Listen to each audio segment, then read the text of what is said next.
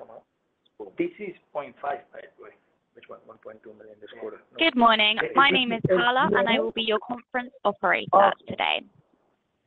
At this time, I would like to welcome everyone to High Tide Inc.'s third quarter of 2023 unaudited financial and operational results conference call. All lines have been placed on mute to prevent any background noise. After the speaker's remarks, there will be a question and answer session. Instructions will be provided at that time for you to queue up for the question and answer session. I will now turn the call over to your host, Crystal Defoe. Please go ahead when you're ready. Very good. Thank you, operator. Good morning, everyone, and welcome to the High Tide Inc. quarterly earnings call. Please note that all earnings discussed on this call are presented on an unaudited basis. Joining me on the call today are Mr. Raj Grover, President and Chief Executive Officer, and Mr. Sergio Patino, Chief Financial Officer. On September 14th, 2023, the company released unaudited highlights from its financial and operational results for the third quarter that ended July 31st, 2023. Before we begin, please let me remind you that during the course of this conference call, High Tide's management may make statements including with respect to management's expectations or estimates of future performance.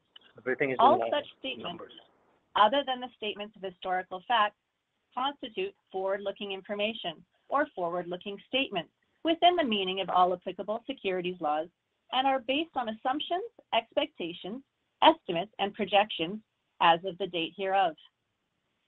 Specific forward-looking statements include, without limitation, all disclosures regarding future results of operations, economic conditions, and anticipated courses of action.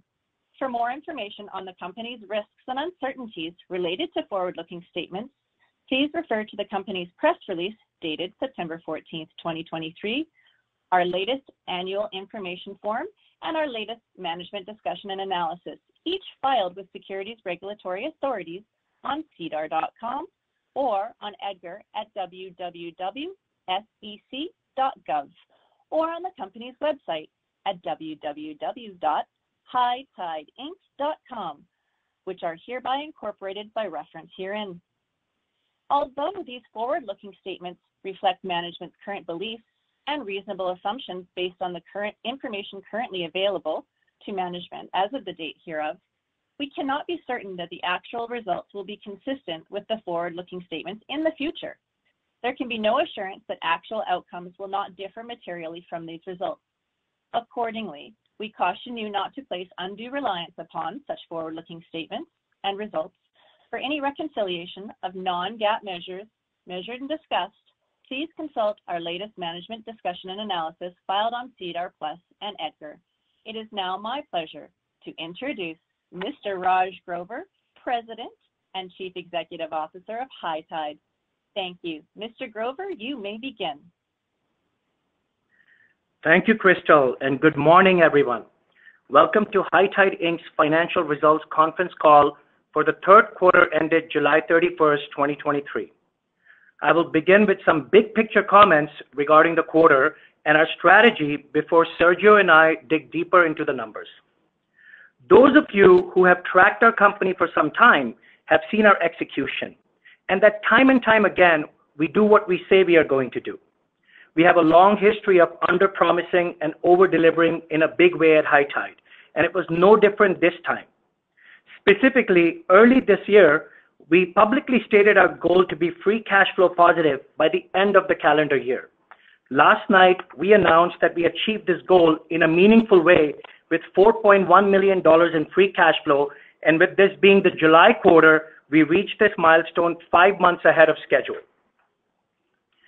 Not only is this a very impressive feat in its own right, but being free cash flow positive considerably insulates us from whatever the capital markets bring, and it is rare for companies in this industry on both sides of the border to achieve this significant milestone. Over the past several years, we have proven that we know how to grow. We have put up strong same-store sales numbers above our peers, organically built dozens of locations, and entered into a lot of M&A along the way to building the largest business by revenue and market share in Canadian cannabis. This has been driven by our continuous innovative thinking, which led to the launch of our unique discount club model 2 years ago, our Elite paid membership tier almost a year ago, and as announced yesterday, the unveiling of Cabanalytics Consumer Insights. CCI is an extension of our highly successful Cabanalytics business and data insights platform, which, subject to relevant provincial and federal regulations, we expect will provide another high margin opportunity for our company through targeted ad revenue generation. This should also help further solidify our relationship and loyalty loop with our club members, product innovators, brand manufacturers, and licensed producers.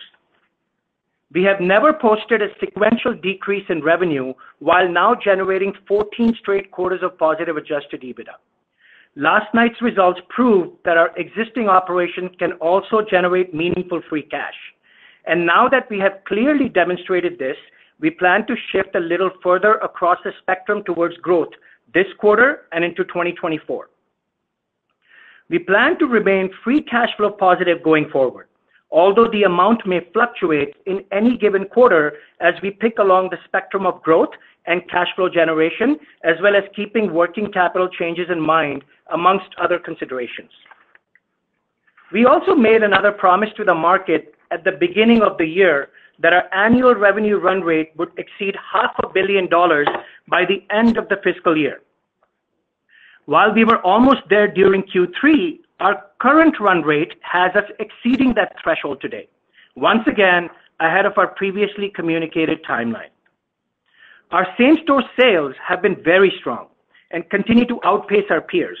With no acquisitions this quarter or last quarter, I highlight that these results were generated entirely from our organic operations. Further, while the market added close to 100 locations since the end of April, we only added 4 stores, yet we maintained our national market share of 9.5%, excluding the province of Quebec in Q3. Putting it all together, our stores in Ontario, Canada's largest cannabis market, generated 3.4 times the revenue of our provincial peers in June. Nationally, our stores were on a run rate of $2.8 million in June, compared to the national average of our peers, excluding Quebec, of just $1.2 million. Our customer reach continues to expand as we now have over 1.1 million loyal Cabana Club members, which remains by far the largest bricks and mortar cannabis loyalty program in the country. Elite signups have accelerated exactly as predicted as we continue to add more Elite-focused in-store offerings and related inventory into our retail network. We added 5,300 Elite members since our Q2 call, totaling over 18,800 members today. Whereas on our Q2 call, we announced that we added 4,000 members and similarly 3,500 members on our Q1 call. As a reminder, not only does Elite help further solidify customer loyalty, but it represents a high margin recurring revenue stream for shareholders. Our innovation does not stop at Elite. Continued innovation is in our DNA. Yesterday morning, we announced that we have taken the core of our Cabanalytics business and data insights platform and launched Cabanalytics Consumer Insights, a digital monthly publication. CCI will consist of a magazine-style, extensive report which highlights market trends, analyzed multiple different ways, providing data-driven insights regarding what brands and products are trending in our international ecosystem by category, price point, potency, etc., as well as educational and blog-style features relevant to cannabis enthusiasts and the canna curious alike, and this will be provided for free to our customers every month. CCI will also feature product innovation from LPs, the hottest consumption accessories and cannabinoid brands throughout each issue, and eventually other aspects of the cannabis ecosystem, such as cannabis seeds, growing equipment, and hydroponics. Subject to regulatory approvals, we expect that we will be able to, over time, charge these companies to advertise to reach this captive and targeted, extremely relevant base of 1.1 million users and growing. Eventually, we plan to roll this out to our 4.6 million total customers worldwide, including 3 million customers in the US. As you can see, while most operators are trying to play catch up, we are constantly innovating, seeing how else we can leverage our strengths and points of differentiation and have it create more benefits for both our customers and our shareholders. Another obvious point of differentiation is in our unique ecosystem is Fast Tender, which we will touch upon shortly. So big picture, you can see that we are doing great in Canada due to our model and the strength of our team. Now that there's the prospect of very real reform in the US, we are excited to one day, hopefully soon, successfully export our innovative discount club model with all of these innovative and exciting features there as well. I will now go over the highlights from the financials, and Sergio will do a deeper dive. Revenue for the quarter was $124.4 million, just shy of a $500 million annual run rate, and up 30% year over year and 5% sequentially, led by our same-store sales, which were up 8% sequentially. Over the last 7 quarters, our same-store sales are up a tremendous 114%. Consolidated gross margins were 28% in Q3, whereas they were 27% in each of the preceding 4 quarters. Once again, it was the margins in our bricks and mortar cannabis business in Canada, which accounts for 90% of our total revenue, that posted sequential gains again for the 6th straight quarter. You will recall that we highlighted the results of our meaningful cost controls during last quarter's conference call. These efforts to constantly tighten our ship are ongoing. Our SG&A as a percentage of revenue has fallen in each of the past 3 consecutive quarters, from 7% in Q4 2022 to just 5% in Q3 2023. At the same time, the investments we have made in deploying our proprietary Fast Tender technology are bearing fruit. Increasing adoption of Fast Tender has contributed towards reducing our salaries, wages, and benefits as a percentage of revenue to just 11.1% this quarter, down from 12% a year ago and 11.8% sequentially. All these percentage points add up as they flow down to a stronger EBITDA figure. Adjusted EBITDA for the quarter was a record $10.2 million. For context, we generated adjusted EBITDA of $14.6 million during all of fiscal 2022. We are tremendously pleased with this figure and note that it is up 140% year over year and 55% from Q2, which was already a record level at that time. Note that this includes a one-time benefit from the elimination of the social responsibility fee in Manitoba of $2.4 million this quarter. Even without this figure, adjusted EBITDA would have been $7.8 million, still a record level. Finally, our loss from operations, which I note includes $8.5 million of non-cash depreciation and amortization, was only $662,000 this quarter, within striking distance of break-even. This was also a big improvement from $4.7 million in Q3 last year and $2.6 million in Q2 of this year. Competition continues to create struggles for many of our peers, more of which are unfortunately going out of business. Accordingly, opportunities large and small keep coming our way, some of which have been quite high profile. We have shown over the past several years that whether companies are thriving, just alive, or in creditor protection, we know how to buy businesses intelligently on terms that best suit our needs, making sure that we make moves that make sense for our shareholders and not chase and do whatever it takes to always be the highest bidder at any cost. With next month marking the 5th anniversary of cannabis legalization in Canada, we expect that such opportunities will only accelerate. So we believe there will be ample M&A candidates out there, many of which are worth buying at attractive and accretive multiples. Accordingly, we expect to be more active in M&A in the coming months. Once again, we have proven that our existing business has the scale and strength to generate meaningful free cash flow. Looking ahead, it's time to responsibly step a little harder on the gas towards organic growth while still remaining free cash flow positive. We have signed several high-quality leases, particularly in Ontario, including many in the new and exciting market of Mississauga, which we are currently building out, supported by this internal free cash generation. These quarterly results, which were best in our history, and the robust outlook for our business could not have been achieved without the dedication of our strong team.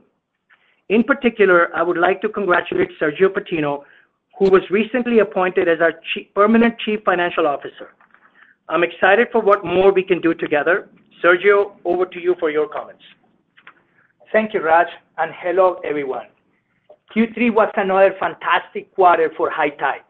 I'm thrilled to be part of the team that continues to execute so well on its objectives, including now meeting the critical goal of becoming free cash flow positive to the tune of $4.1 million, marking a significant improvement versus the prior 2 quarters.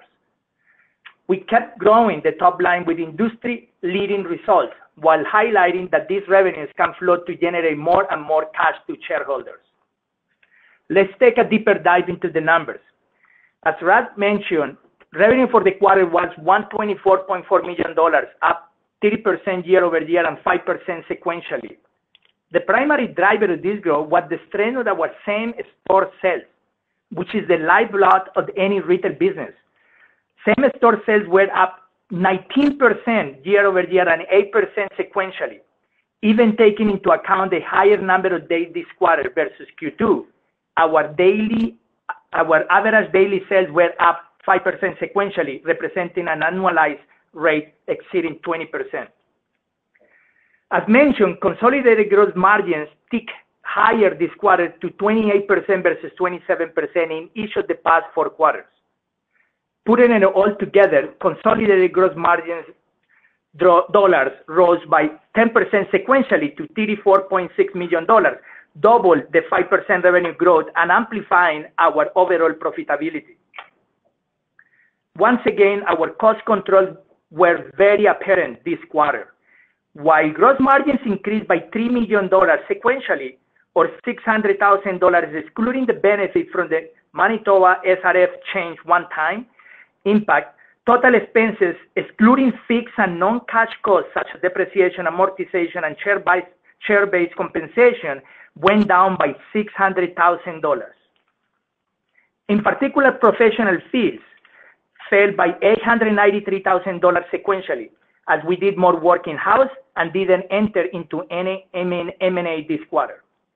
Operational efficiency, as well as increasing adoption of fast tender by our customers, resulted in salaries and wages and benefits also falling by $110,000 sequentially, despite the higher revenue and 3 more days in the quarter. Salaries, wages, and benefits also fell to 11.1% of revenue in Q3 as a percentage of revenue, down from 12% in Q3 22 and from 11.8% sequentially. G&A expenses as a percentage of revenue has been on a declining trend over the past several quarters.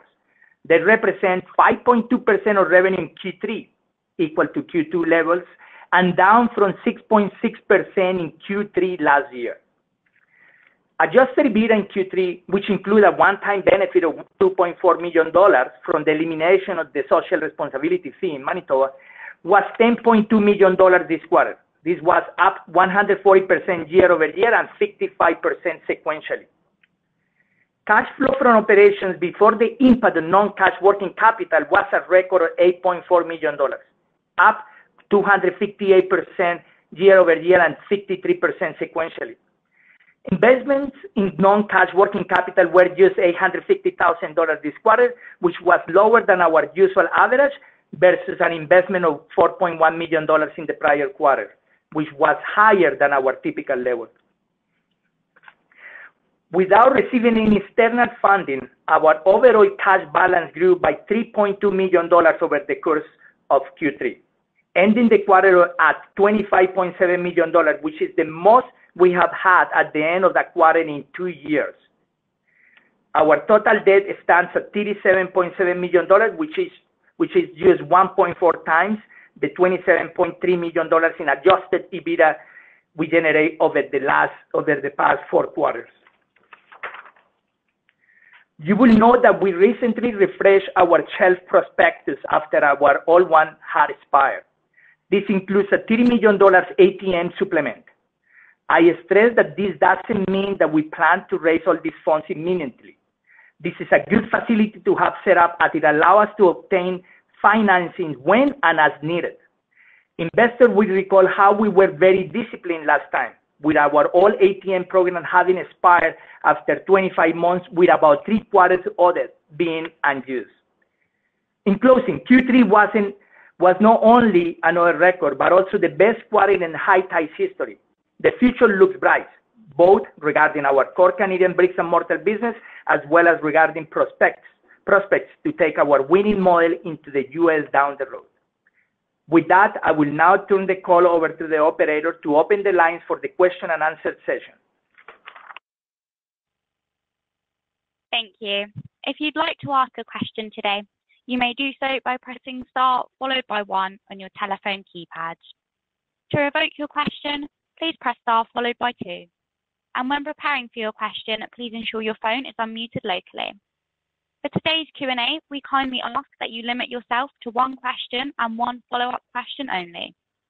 We will take our first question from Matt Bottomley from Canaccord Genuity. Matt, your line is now open. Please go ahead. Good morning. Thanks for taking the time for some questions. Yeah, I just wanted to get maybe a little more granular if you have any insights on, when you say putting your pedal to the metal on some of these store openings and some of the opportunities that may happen on M&A. So, you have a high level goal of reaching about 250 locations. It's about 60% higher than today. So just any commentary on the cadence of that, maybe what we should expect in calendar Q4 for the potential and the mix of M&A versus maybe organic lease openings. Good morning, Matt. Thank you for your question. So, Matt, so far this calendar year, in 8 months, we've opened 6 stores, which is very much not like typical High Tide, what we've done previously. But we've remained very disciplined, Matt, as you know, because our focus has completely been on free cash flow generation. And, now that we've proven that our stores can generate meaningful cash, we're going to go back to growth, but in a very disciplined and responsible way. But, we're coming pretty close to the end of the year here, and getting building permits is, I like to work at lightning fast speed sometimes, but it doesn't always happen that way. Sometimes it can take 1 to 2 to 3 months to just get building permits. So we feel we can get another 4 to 6 locations organically by the end of this calendar year. And going forward next year, we're definitely going to up the ante on the pace of the stores organically. I can tell you that we have secured over 14 to 16 leases, high quality leases, about 5 of them in Mississauga, actually 6 of them in Mississauga now, already in our hands. But we're going to pace out this development because, when you open up these stores, they don't start generating EBITDA right away. And you have a bit of an EBITDA burn for the first 3 to 4 to 6 months. And again, we want to be responsible about free cash flow generation. So we're going to pace out this growth. But as our cash grows and as the environment, the macro environment overall gets healthy, we can totally increase the pace a lot more. So to just wrap this question up, 4 to 6 stores by the end of this calendar year. And then going forward organically, we think we can build another close to 15 to 20 next year. And we are back onto M&A. We have a very exciting location coming up in BC. We think it's going to be our number 1 location in British Columbia. We know that BC might open up the market further from 8 stores to 12 to 16 stores. So we are going to start getting active on M&A because, as you know, Fire and Flower opportunity was one with a lot of stores, but there's many of the operators that are facing hardships, and we have some really good opportunities to pick up these stores at attractive and accretive multiples. Got it. Appreciate that. And then just one more for me on the margin profile. So, some of your outlook commentary suggesting that, the cost savings initiatives and some of the other things you've done in store, like with the kiosks, are expected to help continue, incremental margin improvement. Just maybe it's more housekeeping, but the $2.4 million that came in from Manitoba this quarter, if you kind of normalize for that, because I assume it's not happening again, seems like EBITDA, and I'm assuming, everything flows down to adjusted EBITDA. I'm assuming it's 100% margin for that refund. If you normalize for that, I calculate you guys did about a 6 to 6.5% EBITDA margin. Do you think that is sustainable going forward as a new base, or would you expect some volatility on that metric? So great question, Matt. Let me tell you that I'm super excited about our EBITDA margin trajectory. So if you go back 5 quarters, our EBITDA margin was just sitting at about 3%. And again, that was we're dealing with NASDAQ-related expenses, and Canadian market is tight when it comes to gross margins in general. And then, our innovative discount club model, we're a value-focused operator. So margins have we have to very tightly control our margins. But I'm very excited about the fact that we've gone up from just 3% in EBITDA margins if you take the normalized margins after the 2.4 million SRF fee that we got included this quarter, our EBITDA margins have risen to 6.3%. And if you include that fee, our EBITDA margins have gone up to 8.2%. So, we are on an exciting trajectory for EBITDA margins. We think we can take this to 10 to 12% long term. At least that is our goal. We've announced CCI, which will be a high margin opportunity in time. Fast tenders will also contribute once we can start licensing that. And I would like Sergio to touch a little bit on our gross margin trajectory. Sergio, do you want to talk about the gross margins a little bit? Yes. So I guess from a projection point of view, somewhere around 26, 27 going forward would be a good guideline. And as you properly mentioned, the adjusted gross margin this quarter was about 26%, removing the Manitoba SRF, which is slightly lower than the prior 2 quarters, which were more on the mid-26. So at 26 to 27% would be a good trajectory going forward. I should also mention that the couple of new components that were highlighted in the remarks, the CCI, the consumer insights and fast tender licensing becomes, as those 2 products becomes a reality, we expect margin to start ticking up upwards steadily and help us to get to that 27 points. All right. Thanks both for all the color. Appreciate it. Thanks, Matt. We will now take our next question from Andrew Partheniou from Stifel. Andrew, your line is now open. Please go ahead. Hi, thanks for taking my questions and congrats on the great quarter here. Just wanted to talk a little bit about the competitive environment. You talked about other operators, having some challenges. I'm wondering, have you started to see any store closures around your existing store locations yet? And if so, how do you think that's benefiting your same-store sales growth? How do you see that going forward? Would it be fair to assume that we're really in the early innings here and it could continue? Hi, Andrew. Thank you for your question. So, Andrew, our same-store sales trajectory has been on, rapid growth over the last 7 quarters or so. As I highlighted in my prepared remarks, we've grown our same-store sales by 114% over the last 7 quarters. And you're absolutely correct with the 5-year legalization anniversary coming up. A lot of these leases are coming up for renewal, and operators are deciding not to do so. And, suddenly find out that one of our locations has started operating, more optimally, and we look and, there's an independent that shut down, or a smaller operator that is not in business anymore, or even these days, major chains like Fire and Flower that are not, meaningfully around anymore, and ownerships are changing. So I think that is going to continue, Andrew. A good gauge is that we grew our same-store sales at a rate of 5% when calculated daily. It was exactly the same thing this quarter. Sequentially, we grew our same-store sales by 8%. When calculated daily, we grew by 5%. Compounded, it's still 20% annual growth. So, this is any retailer's dream come true if this continues. I will be happy if I was growing at half that rate. It is still very positive growth, but again, we know that more opportunities are coming in this regard, but I can't be very certain to put an exact number in front of you, but like I said, we go down to 2.5% same-store sales growth. That is still a victory in my mind since we've already grown 114% over the last 7 quarters, and we still have at least 100 store opportunity in Canada alone. This is all before we even enter the U.S. market. So as those 100 stores get built or get acquired and they start to grow, then, the same-store sales growth engine is going to start working again.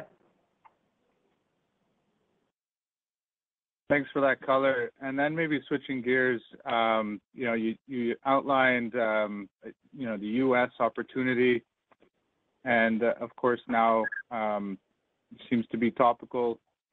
Could you outline any kind of catalyst or conditions that you're looking for to enter to the U.S. and as well, what are the things that you would not compromise on to enter to the U.S., such as maybe a listing?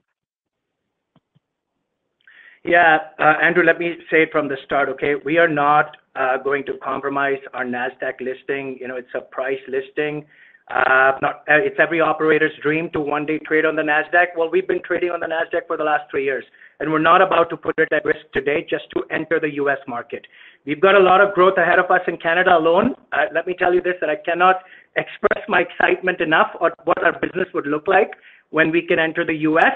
And this may happen, in the medium term now. Again, I like to be cautious instead of making big statements. I'm confident about my business model, but again, we are at the mercy of, rescheduling happening and the Safe Banking Act taking place. And, also here that if the Safe Banking Act goes through, there's possibilities for NASDAQ, exchanges such as NASDAQ, to allow plant-touching businesses, and the same can happen with rescheduling as well. So we're very, very hopeful these things can take place, but we're not absolutely counting on it because we've got another 100-store growth ahead in Canada alone. But to answer your question, we are not going to sacrifice our NASDAQ listing. NASDAQ gives us that liquidity that we are very excited about. And given all of the momentum in the U.S., we might very well get this opportunity sooner than what we were hoping originally. So, we are very, very focused. Our government relations team is closely monitoring the progress of both rescheduling and the Safe Banking Act through our membership in the National Cannabis Industry Association and discussions with other industry players and media. It's ongoing. So we're keeping a close eye. We'll see how this whole thing pans out, but we're excited one way or the other. We don't do anything in the U.S. for the next 2 years. We can probably add $200 to $300 million in Canada alone. Appreciate that color. I'll get back in the queue.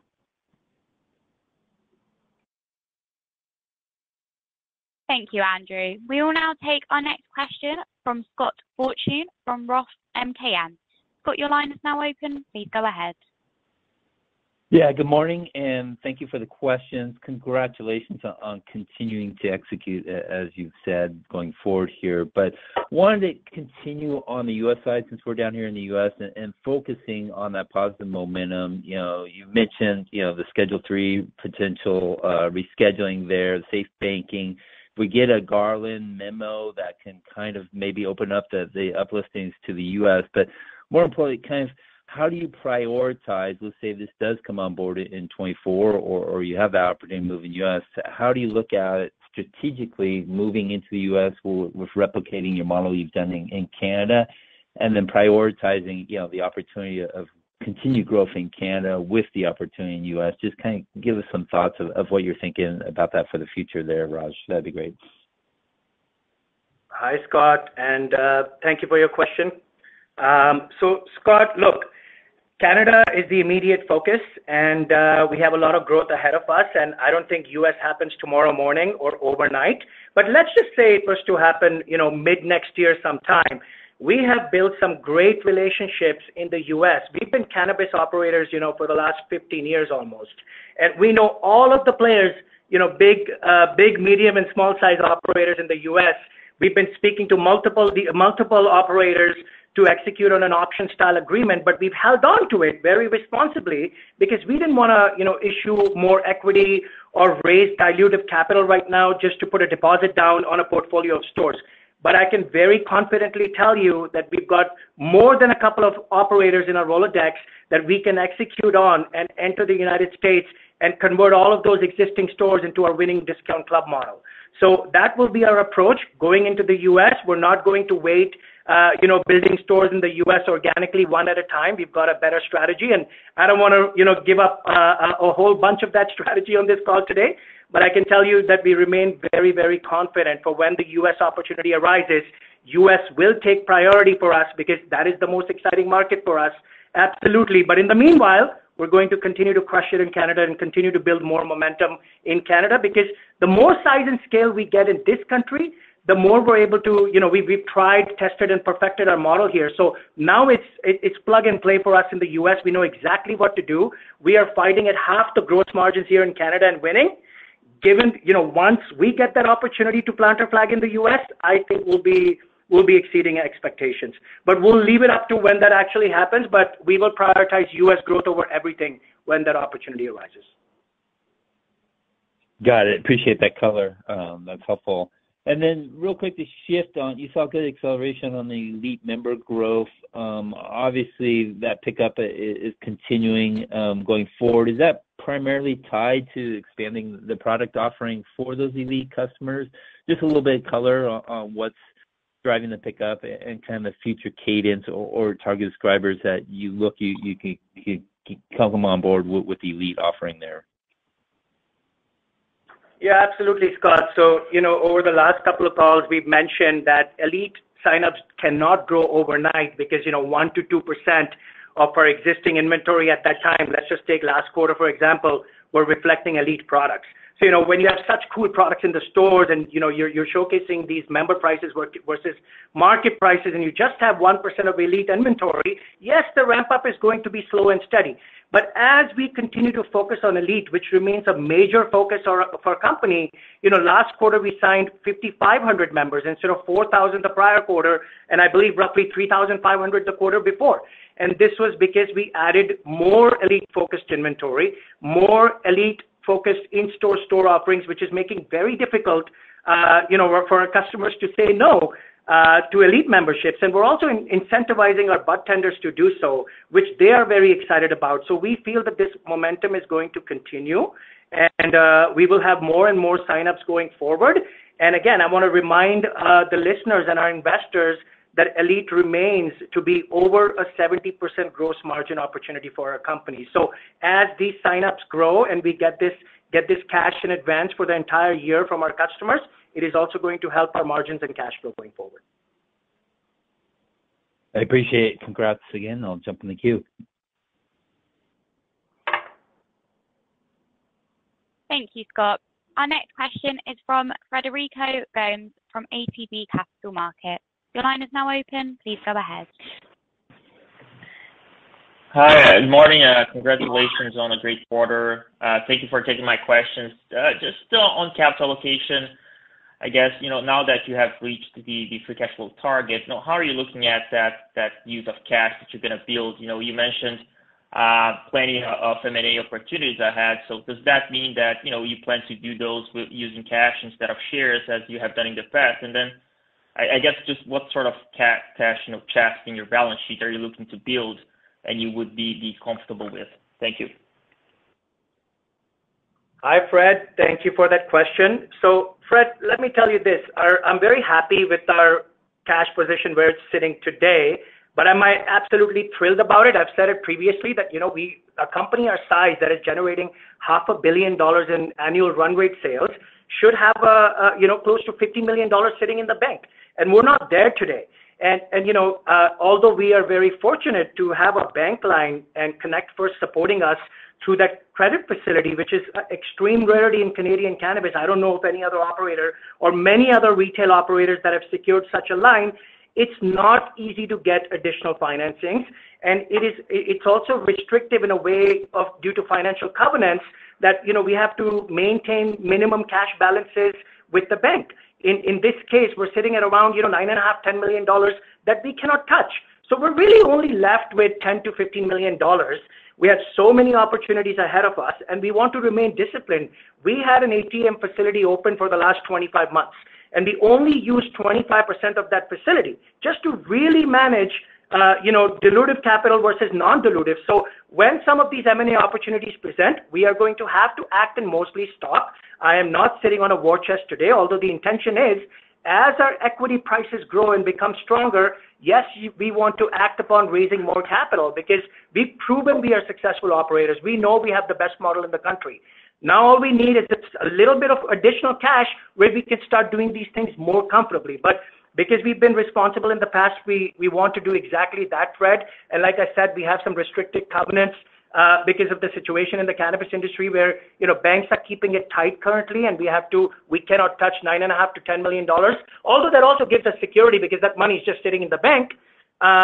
We don't have access to too much capital. So we may have to use shares going forward, but we are only going to touch opportunities that are going to yield tremendous value for our shareholders.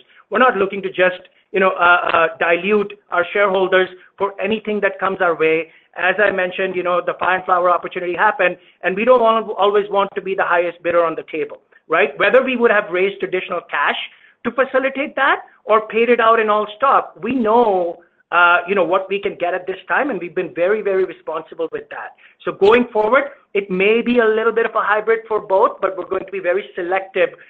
Even when we're issuing stock, we're going to be selective on the best opportunities only. Let me just add just one point here on the capital allocation. The main priority that we have right now, or one of the key components, is in addressing the debt, which is the debentures. We're looking at amending the payment terms as priority one before we start allocating cash to different alternatives. And the second one is extending the maturity of the notes payable, so about $30 million. So those are key components that we want to resolve here within the next 90 days or so, before the end of the year. Thank you. That's a great caller. And then just my second question, just on margins. So when you look at the brick and mortar, retail margins, I guess another impressive quarter, and you have been expanding that at a pace of 1% every quarter, I guess, for the past 4 or 5 quarters. So do you think this trend is going to continue? What are some levers there you're pulling to drive those increases? How much of it is maybe just increases in prices, and how much of it is just related to some of your other measures in terms of white label products and the elite program? So just curious what you're doing to drive that increase. And I know that you mentioned 26%, 27% gross margin, and that's a good outlook. But just thinking about that brick and mortar retail expansion, maybe that's a little bit too conservative. So thanks for any color there. Thanks. Sure, Fred. So, Fred, we're not going to be aggressively expanding. Like, we've expanded 1% a quarter over the last 6 quarters now in our brick and mortar stores, and we've lost a little bit on the e-commerce side, just to keep our e-commerce business relevant for when the switch, when we flick the switch again and we're back to e-commerce growth. We're just making sure that we can balance both at this time. But our members are really enjoying our concept. As you can see, we grew by another 6% in our membership base from 1,040,000 to 1.1 million Cabana Club members now. So we don't want to overly be aggressive on margin expansion. We will be actually slowing down a little bit and stabilizing our margins a little bit so we can continue to gain market share. Because what we've learned from our model, the more tighter we remain on the market, we see a lot of the noise and a lot of the smaller operators starting to get out of the race simply because they cannot compete. So if we sit on a horse and start expanding our margins, then we're not that competitive with everybody else. So we want to kind of remain stable. We have a lot of levers that we can pull, such as elite signups, which is also contributing towards the margin. We have white label offerings that are also contributing towards the margin, and then we're also increasing product prices. And we can always do that, and we are going to generate more exclusive elite inventory, which will also have house branded products, which will give us another margin expansion opportunity. But we have other levers to pull too when it comes to margin growth. Like Sergio mentioned, when fast tender licensing becomes a reality, and we can start licensing in the U.S., we don't really need to push brick and mortar margins very aggressively. We can always go do that. We're also looking at our e-commerce margins right now, which we've held very, very tightly. We're going to slightly expand them as well. So we've got a lot of different levers we can pull, and not only just keep pushing product prices up in our ecosystem, but as operators fail or cannot make it or don't renew their leases here in Canada, suddenly we're the only game in town. You can bet on it that margins are going to continue to go up. Thank you very much for that caller.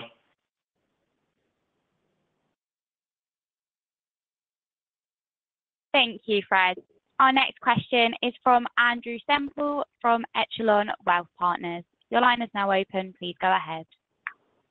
Hi there. Congrats on the strong beats and High Tide's first quarter of positive free cash flow. You mentioned that with achieving positive free cash flow, you'd review the pace of, organic growth and store development. We recently saw 3 stores open in Ontario over the last month and a half.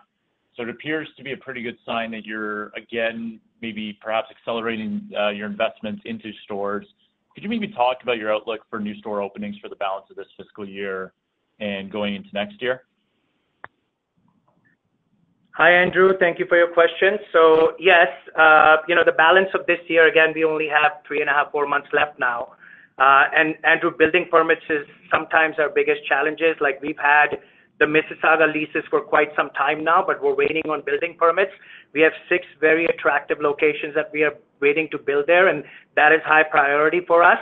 But I don't even think we're going to be able to get to all 6 this year. We maybe get 2 to 3 in Mississauga, in Ontario, and another 2 to 3, one in BC for sure that we are working on, and I'm super excited to share that location with everybody, and maybe 1 or 2 additional ones in Ontario. So overall, we think we can do 4 to 6 locations by the end of this year. And now that we have free cash flow generation, of course, we want to keep in mind that we're always free cash flow positive going forward. Although the delta is going to vary, the quantum is going to vary. I was extremely happy that we got to $4.1 million this quarter, but I cannot sacrifice store growth going forward every quarter. And our whole recipe for success has been our size and scale. It's like the chicken and egg. If we wouldn't have built this fast, this efficiently, we wouldn't get to free cash flow today. We wouldn't have these exceeding EBITDA trajectory that we are on right now, right? So what we're going to do is we're going to be very disciplined and responsible in our approach. We are going to look at some M&A so we can start getting momentum on both sides. You'll see about 4 to 6 locations added this year, and then you're going to see another 15, 20 organically next year, maybe a little more, but definitely another 10, 15, maybe an M&A next year. Great. That's very helpful. And then just want to switch gears maybe with the loss of Fire & Flower in the marketplace. I'm wondering if you've seen any inbound calls from the LPs on your data licensing business, given it's now definitely one of the largest offerings in the industry. And maybe a bolt-on question to that too would be whether you've received any early indications of interest from potential advertising partners for the new Cabanalytics consumer insights offering that you'll be launching here in the near term. Sure, Andrew. So, Andrew, Cabanalytics business and data insights has been an extremely successful program for us. But unfortunately, some of our customers, which are licensed producers mostly, a lot of them are facing CCAA, and there's a lot of pressure on that end. Initially, when we were opening stores, we can generate data from all of these stores, and we were really ramping up on our business insights platform. Well, that has really slowed down now and stabilized, although, I'm happy that it's not gone in negative territory because I can't control what happens on our customer side. So what we did is we decided to leverage our overall Cabanalytics ecosystem. We saw that we have 1.1 million members of the Cabana Club. No one else does. We have 4.6 million international customers. No one else does.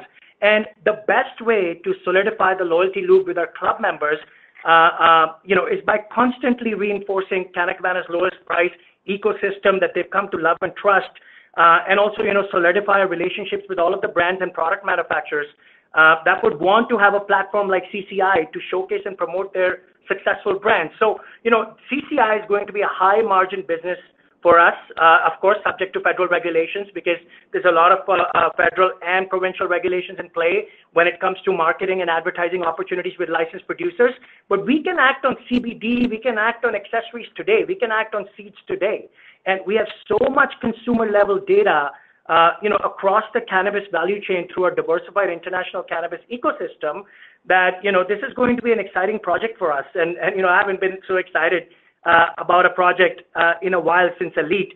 So this is going to be our next winning project, and I feel that this is going to further make LPs very excited to work with us, and CBD and accessory companies very, very excited to showcase their success in this magazine-style publication that we are launching. Raj, I guess the first part of the question was about the wholesale business. If we have seen any interest in the wholesale business due to Fire & Flower going out, and I guess I could answer the first part, and is no, we haven't seen it. And one of the things that I should highlight as part of the due diligence that we did through that potential acquisition, this is a line of business that we want to be very careful in terms of the margins, low margins, high exposure to AR. So we're very, very careful there anyway. So you want to add something else there on that part? No, you're totally right, Sergio. Look, Andrew, the wholesale part in Saskatchewan is extremely tiny for us. It's really facilitating the existing stores that we have in Saskatchewan, but we're rapidly growing. But it's not our focus, and it's a low-margin business. So, we're not overly concerned one way or the other on this business coming our way in a very big way, and these assets were also purchased by a private operator, which was publicly disclosed. So it's not like their wholesale business is shut down and the LPs have stopped doing business with them. We are still growing in our wholesale business in Saskatchewan, but it's a really tiny portion of our overall portfolio. And we've always been a retail-focused company, as you know, Andrew, from the very beginning. So it doesn't matter to us one way or the other, and we continue to focus on our retail operations. That's very helpful. I'll get back into queue. Thanks for taking my questions. Thank you, Andrew. As a reminder, if you'd like to ask a question today, please press star followed by 1 on your telephone keypad. And when preparing for your question, please ensure your telephone is unmuted locally. We have no further questions at this time, so with that, I will turn the session back over to High Tide's Chief Executive Officer, Raj Grover, for final comments. Thank you, operator, and thank you to everyone for your interest and continued support for High Tide. We're very proud of what we achieved this quarter and remain excited about the road ahead. With that, I will ask the operator to close the line. Have a great day, everyone. This concludes today's conference call. Thank you for your participation. You may now close your line.